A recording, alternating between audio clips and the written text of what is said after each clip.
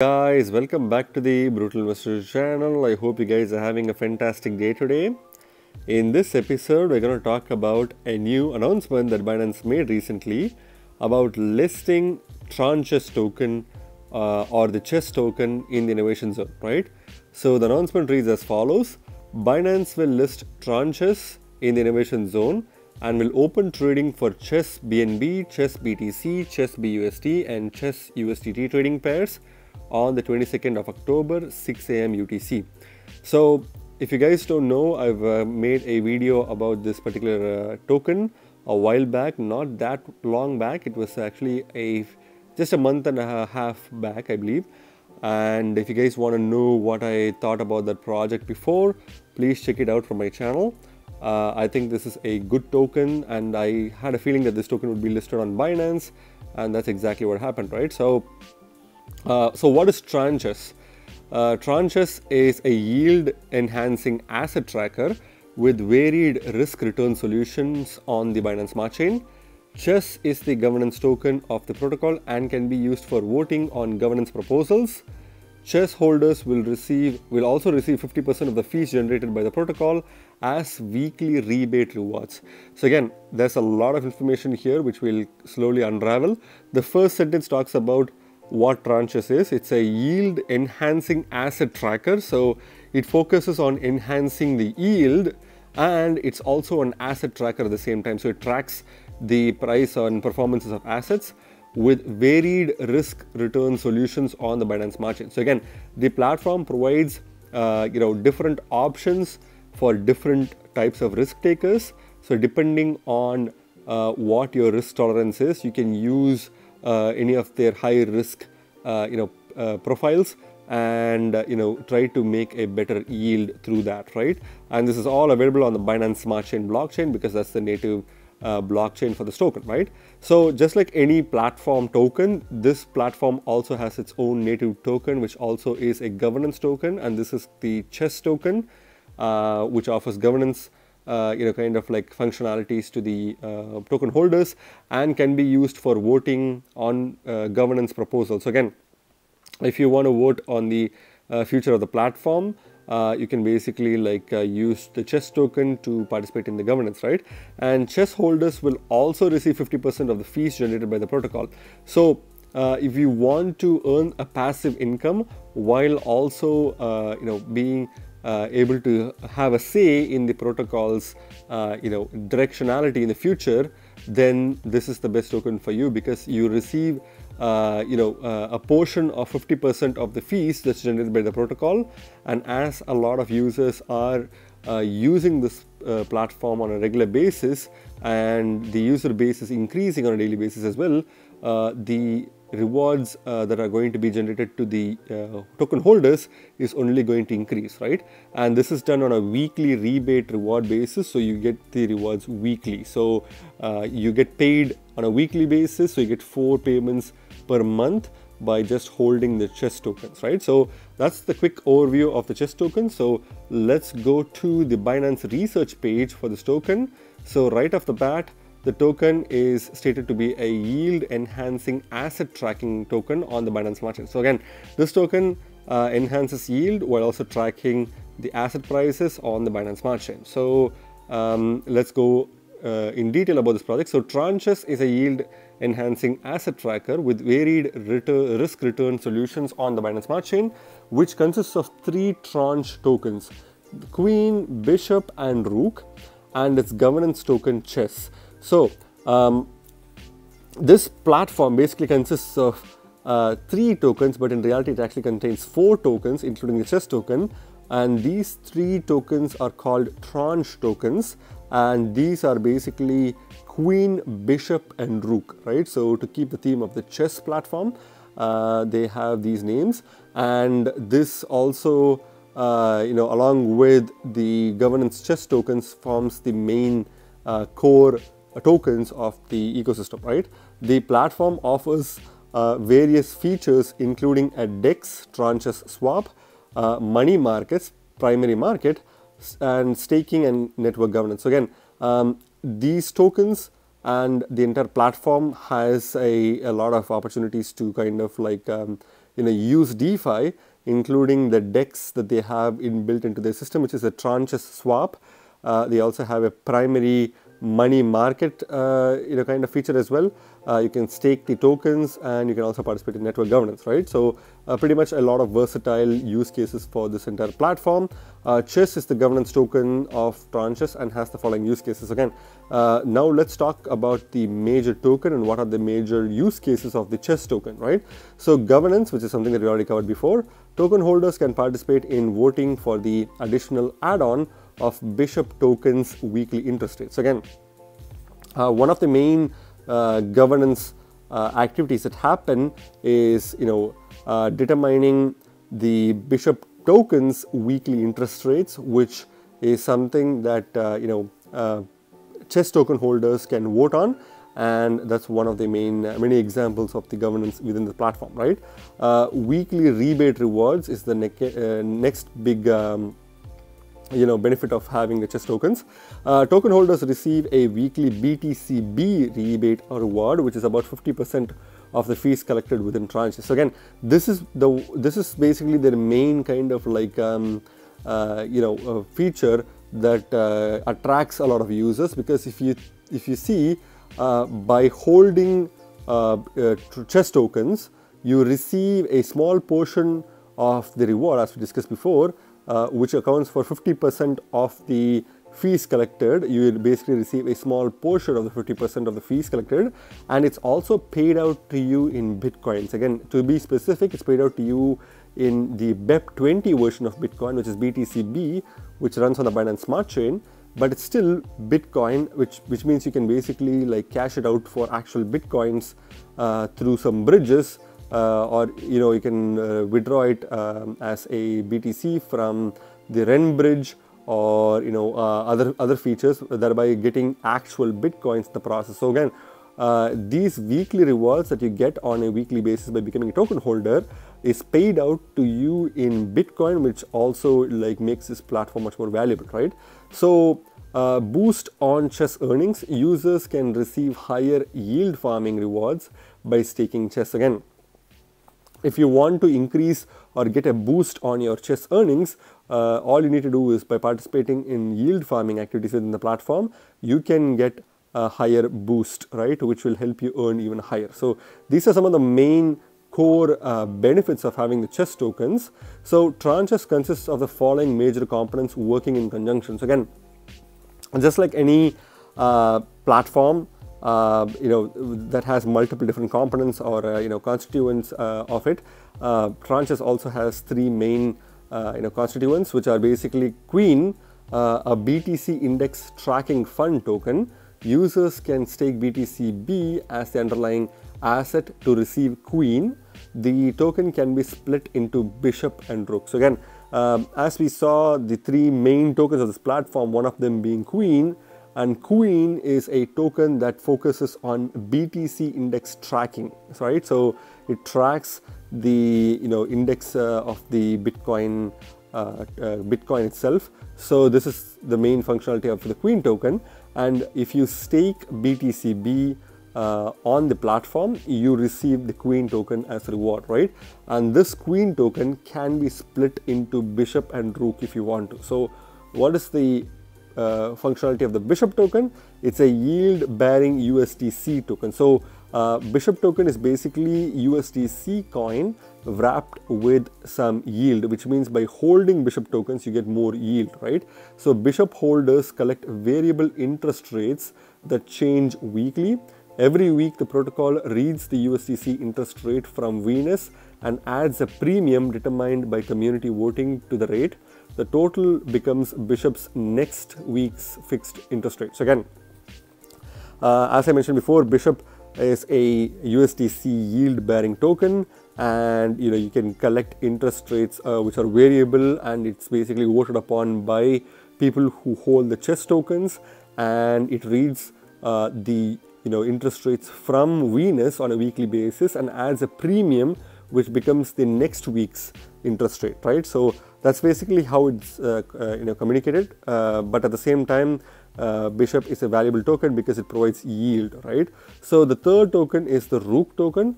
which is a leveraged BTC token. Rook holders borrow from the Bishop holders to have a higher exposure on Bitcoin. Learn more about how Rook's leverage rate is determined here. So again, Rook is also a token similar to the Queen token that focuses on BTC instead of USDC. But Rook is a leveraged BTC token. It's not just any BTC token, it's a leveraged BTC token, which means Rook holders can basically borrow from Bishop holders and have a higher exposure on BTC. So if you want to have a higher exposure, you can technically borrow from the Bishop holders, thereby increasing your exposure, right? And if you want to learn more about the Rook tokens leverage rate, you can click on the link here, which is highlighted.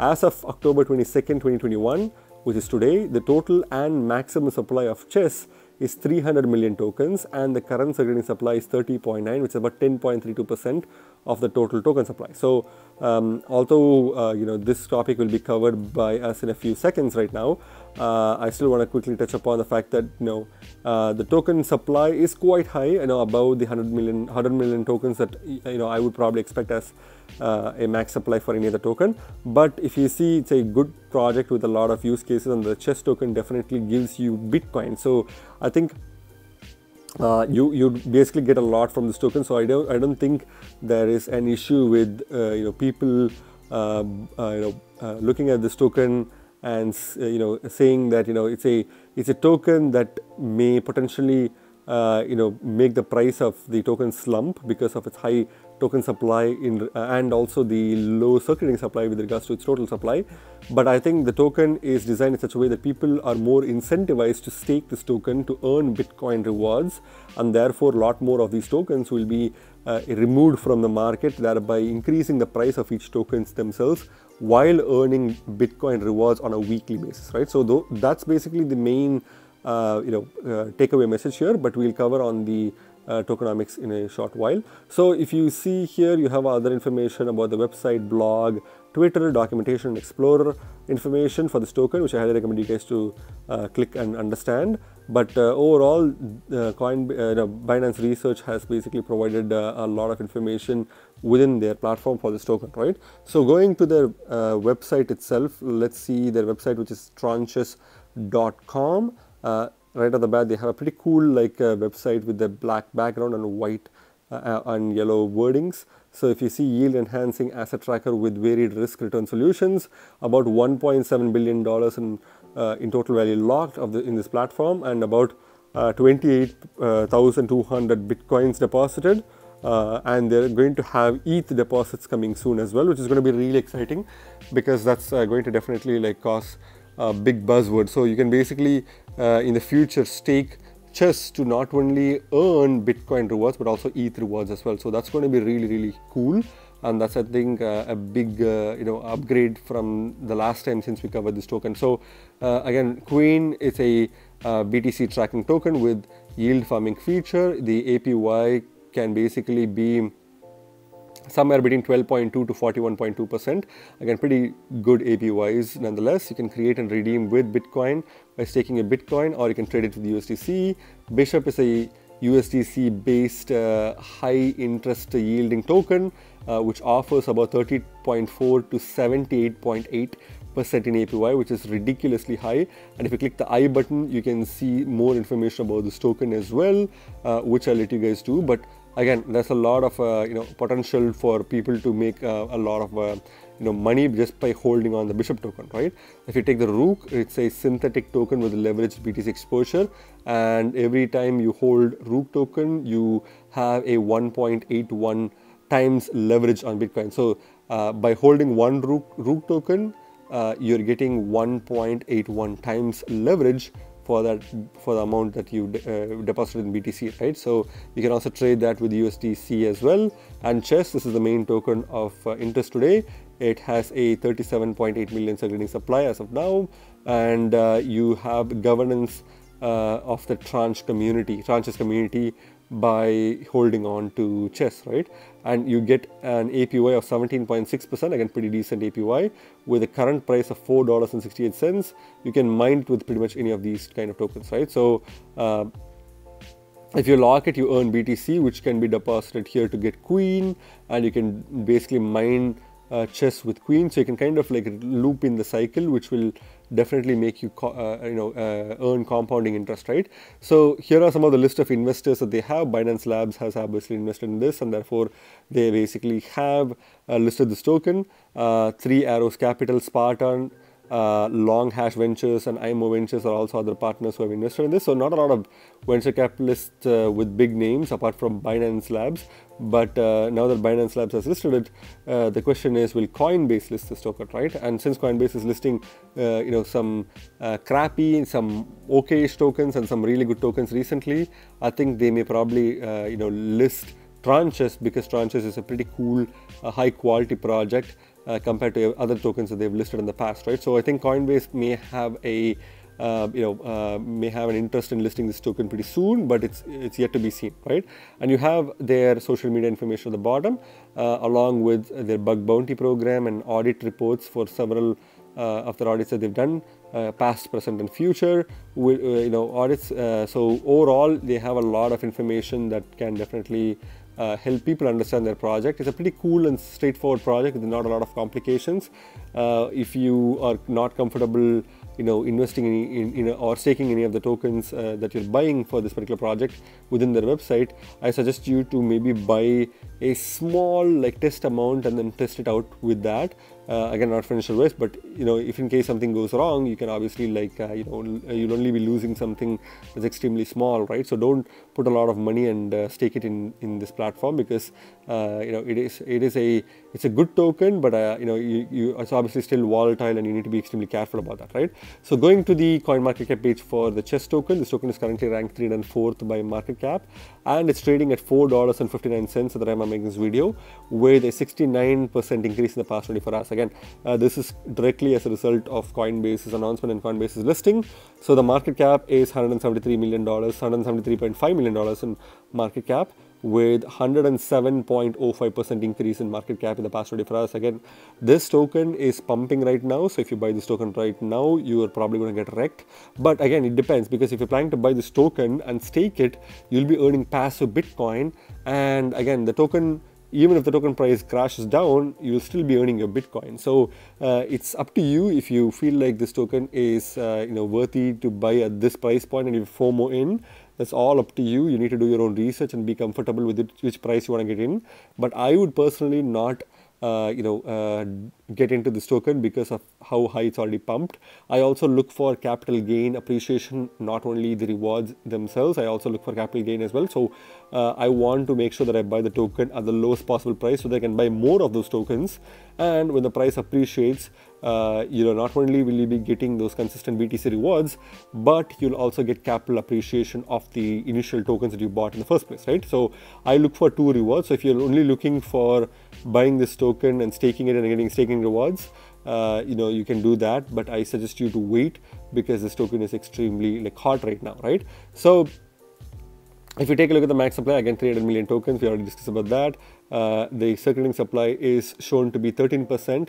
It could be somewhere between 10 to 13% at any given time, but 13% makes sense because this token is pumping right now, and therefore I feel like a lot of people are trying to get into this project, which explains the pump and the fact that the circulating supply has also increased, because people staking their tokens will add more and more interest for other people to stake as well, because as they hear about this token being listed on Binance, they're going to come in and buy some tokens and either trade it or stake it to earn some BTC rewards, right? So I think this token will definitely have some short-term correction and some short-term price slumping because of its max supply and relatively low circulating supply.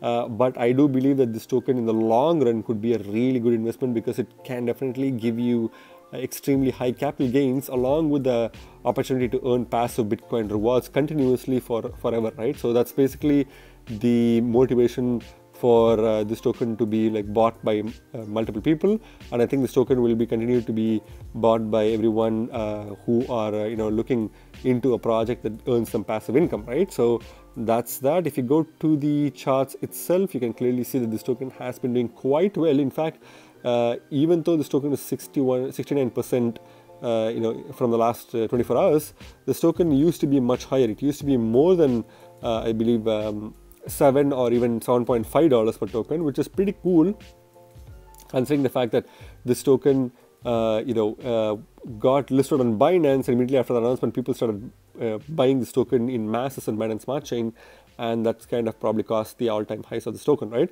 So looking at the price of this token, you can clearly see that this token was only worth 40 cents on 20th of July this year, and it immediately started climbing up rapidly, reaching $1.50 sooner, and then taking a small break before pumping to a new all-time highs of close to like $5.50 or $5.48, during the mid to late August, and then it had a little bit of a downtrend, reaching $2.92 on 13th of September, then peaked up again, reaching $4.78, went back down, up, down, up, until making the new all-time highs immediately after the Coinbase announcement, reaching about $7.50, all the way from $2.87. So again, this token literally did a really good quick gain, but if you see, the token literally like crashed immediately after. It didn't even last longer on its all-time highs,